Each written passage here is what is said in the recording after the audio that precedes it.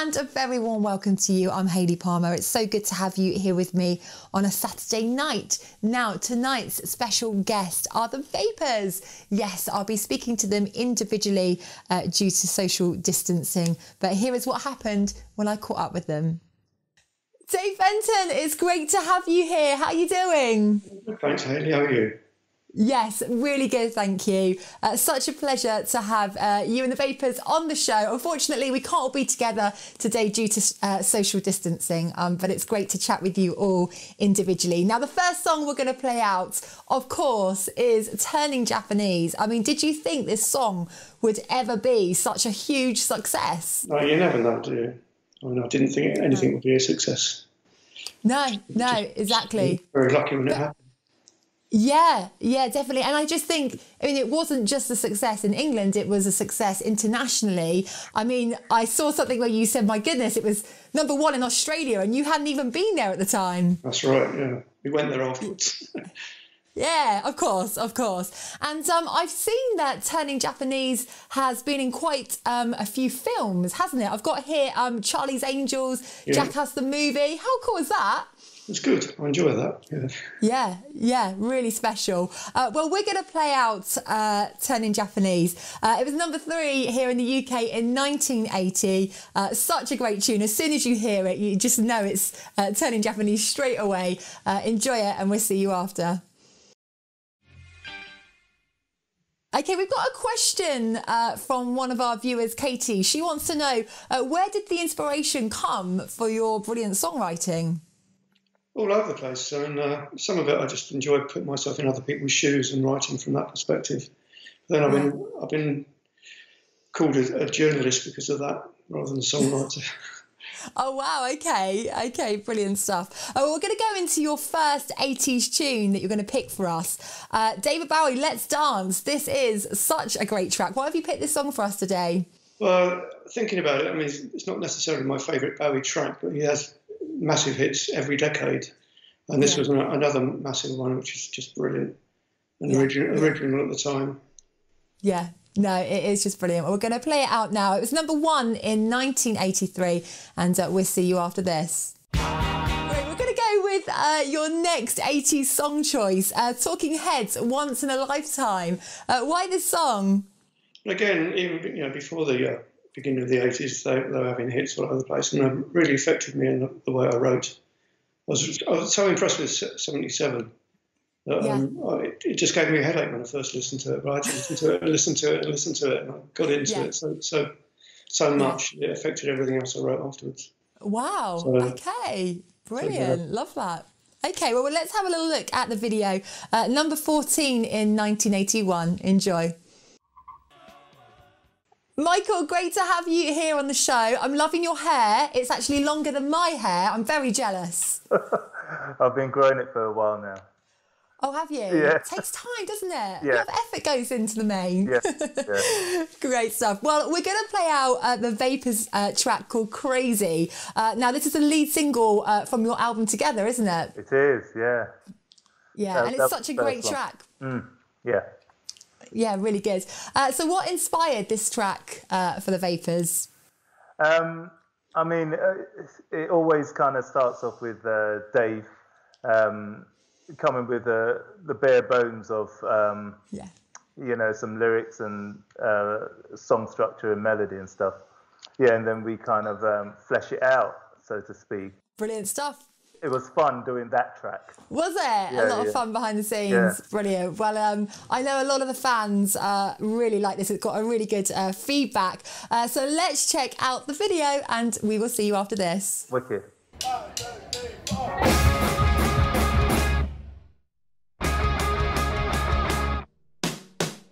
They told me I was crazy from the start. They said that you would only break my heart, but you closed your eyes and trusted me. You held my hand and believed in me. I never really knew what you're about, but I've had a great time finding out. You were never into teasing me, you were into fun and to pleasing me.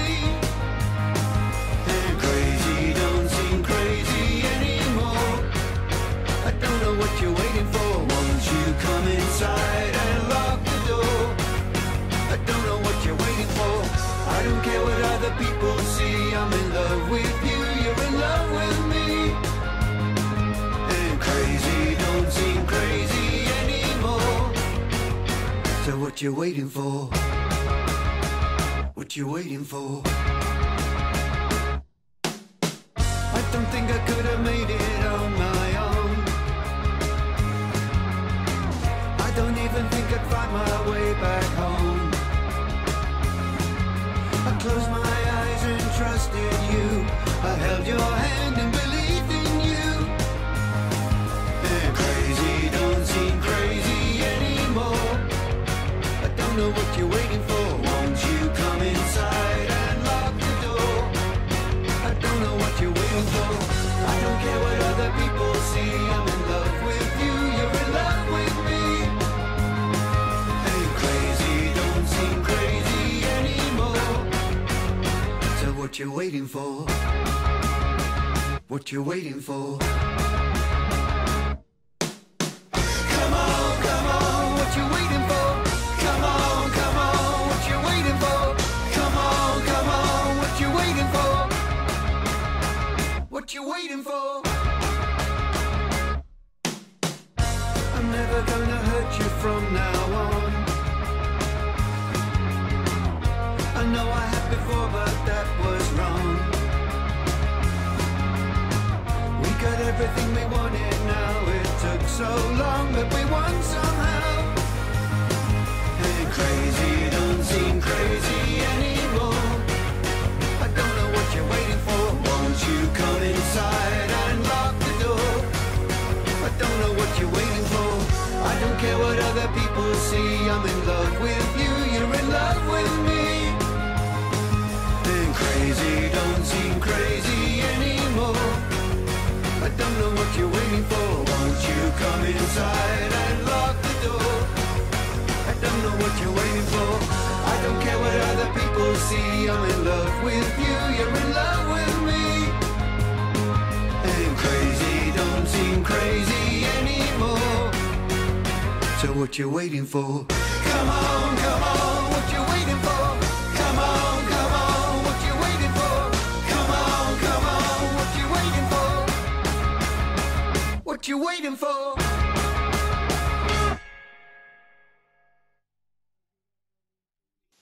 Now, Michael, I've got a question from one of our viewers. Kelly, she wants to know, where's the best venue that you guys like to perform at? I mean, obviously, we are restricted at the moment, but when we can come back to it, where's the one that you just think, yeah, love it there? Dingwalls, yeah. Okay, yeah, that's the one. Yeah, just because it was kind of, an old venue from back in the day. Yeah, so it's kind of got a lot of memories. Yeah. Brilliant. Well, hopefully we'll be able to get back there soon. And also look out for the Vapors at That Was Then, This Is Now, which was coming very soon. That was really good fun to film, wasn't it? It was, yeah. Yeah, so everyone keep your eyes peeled for that. Now, your first 80s song choice, Soul to Soul, Back to Life. This is going to be in my head all day now, I know it. Yeah, it is a happy song, yeah. It is. Why have you picked this song for us? Yeah, I mean, I kind of loved kind of Jazzy B, and Karen Wheeler's voice on it as well is really, really good. And it's just a really good kind of dancey, happy, vibey type track that, and lovely groove and everything. And back in that time as well, that was kind of leading that type of R&B soul, genre. Yeah. Definitely. Well, I think we need happy vibe, good vibe songs at the moment. So this was number 1 in 1989. We want everyone getting your groove onto this one. Yeah. Here we go. Now, your next song choice, Simple Minds, Don't You Forget About Me. Wow. Absolute timeless classic, isn't it? Yep. Why have you picked this song for us today? Yeah, I mean, I love Simple Minds, but I, in particular, really, really like Mel Gaynor, the drummer, to the point where there was a point where he had decided to leave the band, and I applied for his job. Oh, wow. And then he decided he changed his mind and went back into, and they wrote me a nice letter saying, thanks for your interest, but Mel has decided to kind of stay. But yeah. Oh, we'll save that letter. You never know what will happen one day. But here it is. It's number 7 in 1985. Absolute brilliant track. Enjoy this. And we look forward to seeing you in just a couple of minutes. Steve Smith, great to have you here. How are you doing? I'm good, thank you. How are you? Really good, thank you. Now, we're really looking forward to playing out this next track by the Vapors, Waiting for the Weekend. That's me. I'm always waiting for the weekend, so I like this track a lot for that reason. But it's a brilliant track. Yeah, it's got lots of really good feedback from all your fans, hasn't it? Yeah, I mean, I think it speaks to a lot of people. Yeah. I think, like you say, everyone's waiting for the weekend, aren't they? So true. It's just... Well, unless you work weekends, obviously. This is true. Anything goes. So well. It's 2020. But yeah, really, really good stuff. Matt says, awesome band, loving this track. And Larry says, great tune and the band. So let's play out Waiting for the Weekend by the Vapors, and we'll see you after.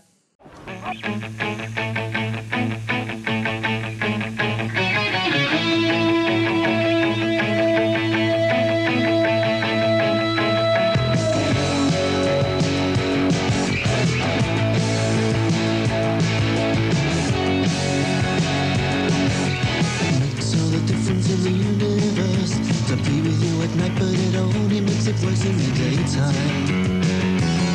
When I see you in the evening, well, that's alright. Forget about the day, 'cause you're mine all night. But in the morning, there's that feeling again. Another 9 hours until I meet your train at the station. So I spend all day on the telephone, just telling you I miss you and I'm all alone. And every day I dream my life away, just waiting for the weekend. Then I know I won't have to leave you here, and we can be alone again. Waiting for the weekend. Waiting for the weekend. Waiting for the weekend to come. I don't need money and I don't need crime. I get my kicks from spending all my time here beside you. That's why I'm standing on the corner in the freezing cold, just waiting for my girl from another world. And every day I dream my life away, just waiting for the weekend. And I know I won't have to leave you here, and we can be alone again. Waiting for the weekend. Waiting for the weekend. Waiting for the weekend to come.